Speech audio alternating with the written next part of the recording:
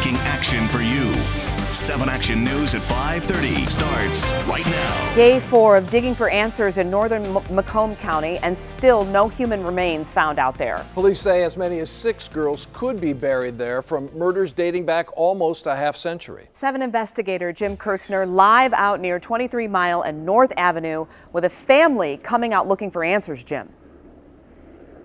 Glenda and Dave, let me set the stage for you. It is day 4 coming to an end, and the search for today is over. Police will keep this site secure overnight, and they say the dig will continue indefinitely. Family member showed up here. She was only 9 years old when her older sister, disappeared 44 long years ago. She looked out into this field and said, "I'm here for Nadine." You know, one day she was there and the next day she was gone. That's why I can't leave here. Her sister Nadine Odell has been missing since 1974 from Inkster. She, like all the other possible victims, was in her teens.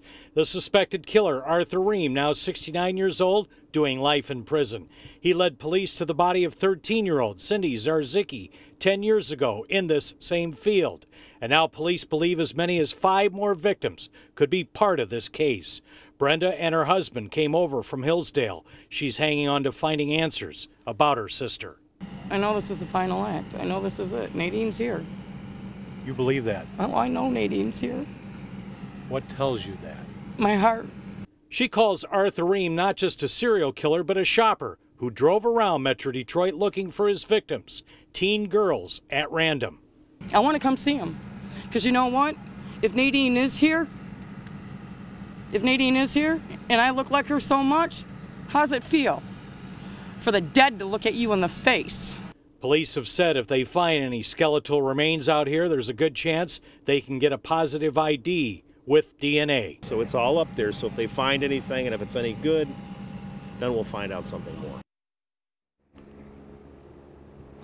I can tell you, you can hear pain, anger, and sorrow in that voice. There are 24 acres in this field, but they seem to be focused on this one area.